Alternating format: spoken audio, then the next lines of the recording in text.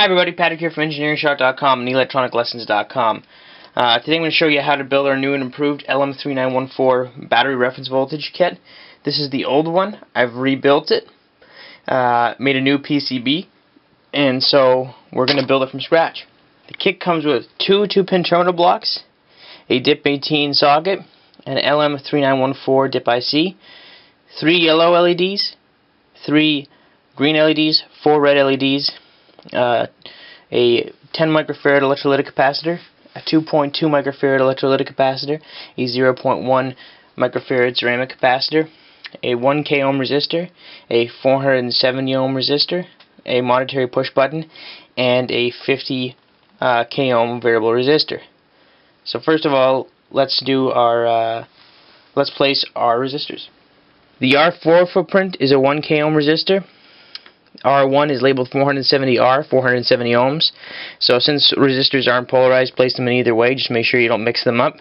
And your variable resistor, labeled adjust 100K, is actually a 50K potentiometer. It's a typo. And if you notice on the top, on the right hand side, there's a screw for adjustment. And on the footprint, there is a screw imprint. So make sure that you line from a bird's eye view, the variable resistor up with the screw facing the screw imprint.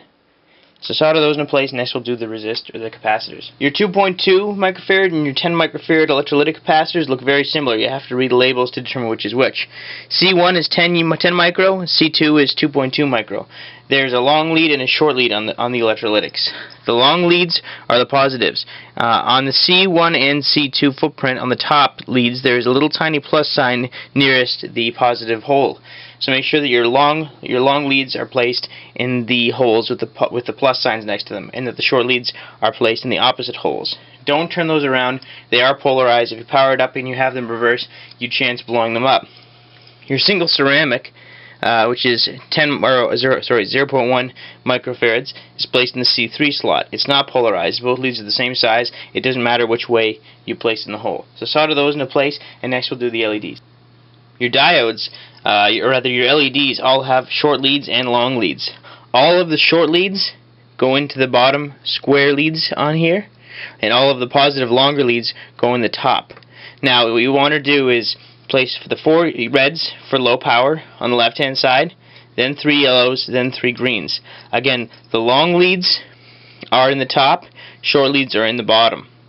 And again, the short leads, the negative leads, are the negatives, and the pads are square. So square means negative in this case. So solder them into place, and next we'll do the terminal blocks and the button. It's important when soldering the LEDs that you place them about 3/4 of a centimeter above the board, because they won't fit flush down on the board. You just have them out a little bit. Now the terminal blocks, they have a screw side and a plastic side. Make sure that the screw side is facing outwards for both of them. The screw terminal blocks fit right here, so make sure that, because if you turn it around, the screw terminals are facing the socket here, you're not going to be able to wire in your power connection or your reference connections. So solder those into place, good strong solder connections. Lastly, your button. Your button goes into the SW1 slot right here. It really only fits in one way. Pop it in, make sure it's flush to the board, and solder them into place. Lastly, we'll do our socket. The LM3914 footprint has a little notch on the left-hand side right here. The IC socket has a notch on the left-hand side, and the IC itself has a notch on the left-hand side. So from a bird's eye view, you want to make sure that you match up. You want to match up those notches for the sake of orientation. The notch on the socket faces the left from this perspective, and the notch in the IC faces left from this perspective. Now, if you turn it around, your circuit will not work, and you might very well fry your IC when you power it up. So solder that into place. Be very careful not to make any shorts while you're soldering your socket into place. Once you're done that, place your IC in, and we'll test it. So what I've got is 9 volts on my reference, 12 volts on my power. 9 volts is going to be my top reference, meaning that's full battery. 9 volts, I'm going to calibrate it so that 9 volts is my full battery. Now your power always has to be at least 2 volts higher than your reference voltage. So if you've got a 9 volts top reference, you want to have at least 11 to 12 volts at least. You can have more between. You can have up to 18, I think, on the positive on the power line. Anyway, so what you want to do is, first of all, after you have 9 volts here and 12 volts here, as an example, press this button. Now we're going to calibrate it using this onboard variable resistor. Now, if you want to keep the LEDs on all the time, you can short this button underneath. As well, I'm going to show you how to do bar graph mode in a minute. Bar graph mode is cooler but takes more power. Anyway, what you want to do is, no matter what, wherever you start, wherever it starts, the first LED, you want to, right now it looks like, yeah, it's a top voltage, 9 volts. However, you might have the voltage reference based on the resistance on the variable resistor. You might have it actually set to, say, 6 volts being a maximum reference. So what you have to do is, that might sound a bit confusing. This will help in a minute. I'll do another calibration too. You want to adjust the variable resistor until you can actually see where the LED is.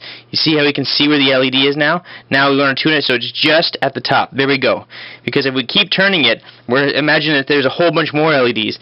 You know, you can basically set it so that it's really far out of the spectrum. But as long as you can see it, then you bring the LED up to the maximum voltage. You want to be able to bring it there. Now, if you start it up and the LED is right here, if the LED is at, say, 1 yellow, just bring it tune it so you're at the full voltage.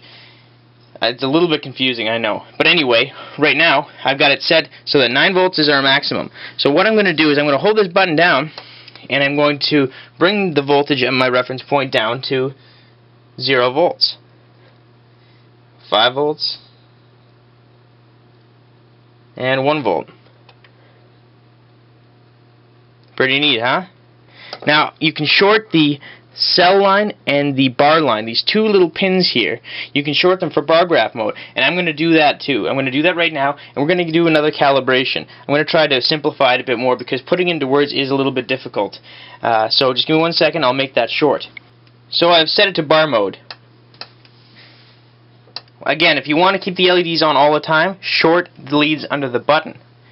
So, whew, 9 volts, 1 volt. 9 volts, 1 volt. And so there you go. So let's do another calibration from scratch, shall we? Right now I've got 17 volts on my power line and 12 volts set as my maximum reference voltage. So I want to read between 0 and 12 volts on the meter. So what I'm going to do, right now I'm at full, but just because all the LEDs are lit up does not mean that we know exactly where we have our reference set. So what you want to do is, like before, turn it so you can see where the LED is. See, I can turn it 100 times to the right, and it'll see set to a mysterious voltage that we can't determine. So you want to make sure that you see the LEDs turn off. Okay, there we are. We're good. So there we go. We've calibrated it. Calibration is very easy. You just have to start it with your max voltage and tune it using the variable resistor so all the LEDs are lit up. So now what I'm going to do is, in bar mode, I'm going to turn it down from 12 volts.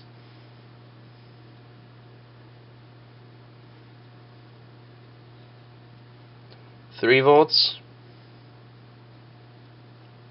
I'll just do this slowly. Right now we're at 1.4 volts.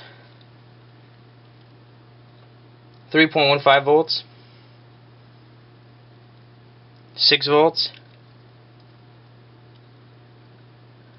8.37 volts. 10.61 volts. And 12 volts.